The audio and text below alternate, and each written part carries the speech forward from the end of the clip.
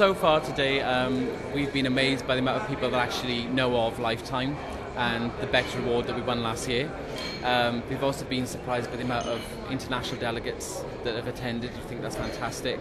And the event itself has been an amazing experience to showcase not only our application, but to see what other people are doing. One of the major issues for me as a teacher is what was brought up last year at last year's conference, where there was a recognition that what we teach in the classroom is very much geared up to what we assess and how we assess that.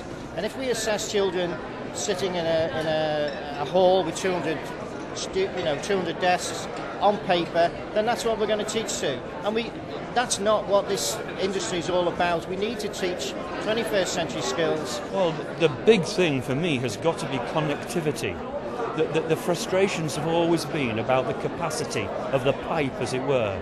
And I should like to see the sort of thing that NIACE and LATWF talked about in terms of the connectivity being like tap water. So we get fairly broadband connections, which will enable some actually fantastic stuff to be used.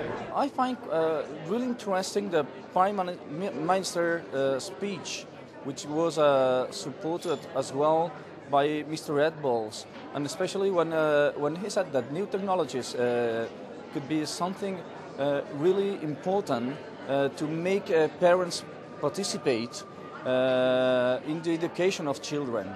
I think that this is a great point, and we should work from all over the government's level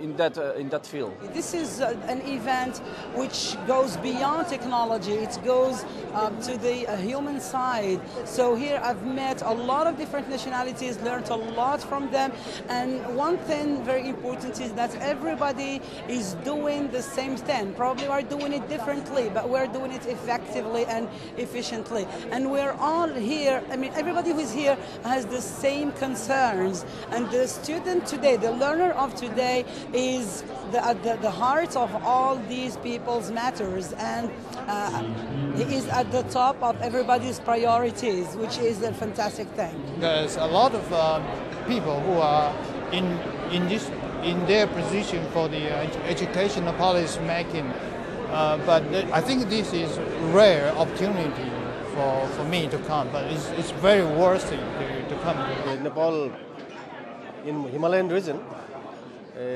at least 4 months per year, the schools are closed because of the harsh climate.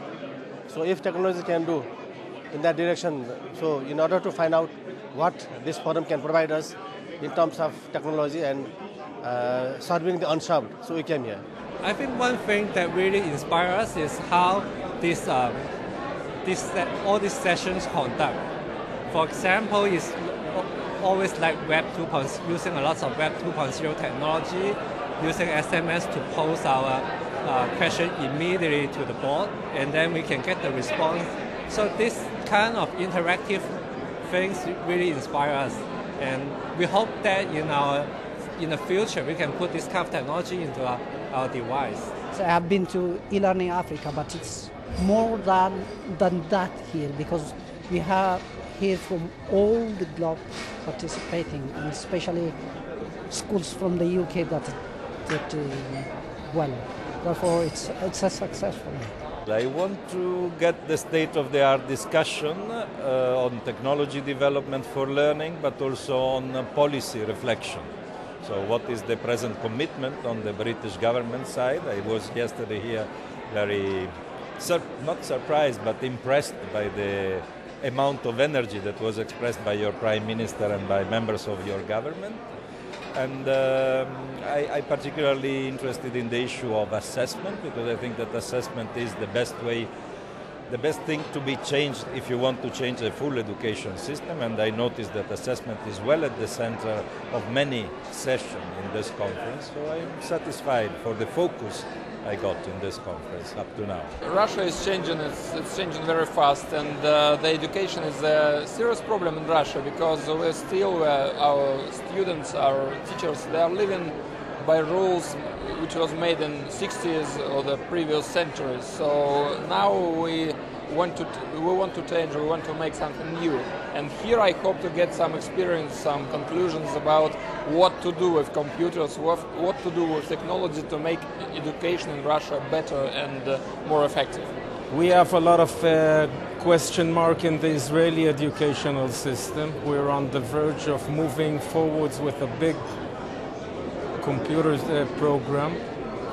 And we have a lot of debates, a lot of question marks, and this is the right place. I think that more or less all the countries are going in the same directions. We all of us think about open and distant learning or blended learning and digital contents, the developing of digital contents to fill all these computers that we are putting in the schools. Teacher training on distant learning methodology and digital contents, developing of digital contents. I was very much impressed with the Lesotho experience of the Compijector. It's a project which we can also plow back to Namibia, and since Namibia is also beneficial in the sense that we can use other alternative sources of energy like solar to roll it out where there is the grid ends, because most part of the country does not have electricity. It's in the rural areas, and this is where the impact need to be made. In terms of, learning best practices, listening to some of the, eminent speakers, it has widened our horizon, as well as the presentations on ICT has really, helped us that how ICT can help in the, accessibility, in the quality education, and also the relevancy of education to people. Technology is going to be a very good tool. One very important thing is that we feel secure that technology is not taking the place of the teacher, but it is supporting the teacher, it is helping the teacher, and it is certainly going to move things faster. So it's going to help us in education in the sense that lots of work is going to be easier for us. We will be able to assess easily, to make tests easily, to correct them easily, and there are even options that marking can be done by technology. We don't have to make calculations anymore, and at the same time technology is going to assist us in the sense that we can share our knowledge, our experience with others, to know what works for others and what doesn't, and to improve ourselves, to assess even ourselves, our teaching, our way of doing it. Technology is a tool. It's a tool in such a way it can